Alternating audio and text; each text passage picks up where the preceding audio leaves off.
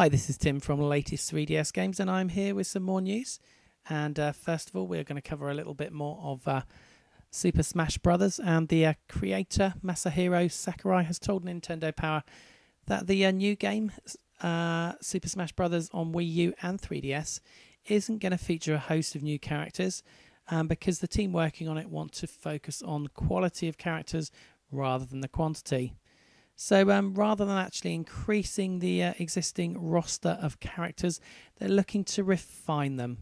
And basically, he's indicated that previous games in the series, he feels has kind of stretched the character count out a bit and made it difficult to kind of fine balance each character.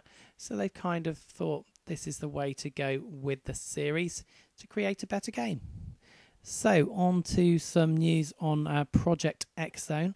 Now, this is the collaboration crossover fighting stroke RPG style game, which is a collaboration between Capcom, Sega, and Bandai Namco, and also Monolith. And it's coming out later this year, around October, I believe, in Japan.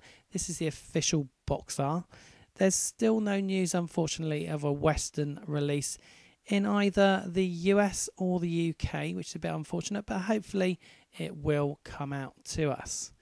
And finally, another game which has been announced recently, and this is definitely coming to the US, and it'll probably be out in Europe, UK as well, and that is Wipeout 3, which kind of follows the series, TV series, and promises us lots of silly wipeouts and all sorts of other goings on as well.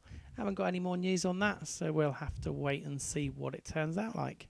So this has been Tim at Latest 3DS Games. Thanks for watching.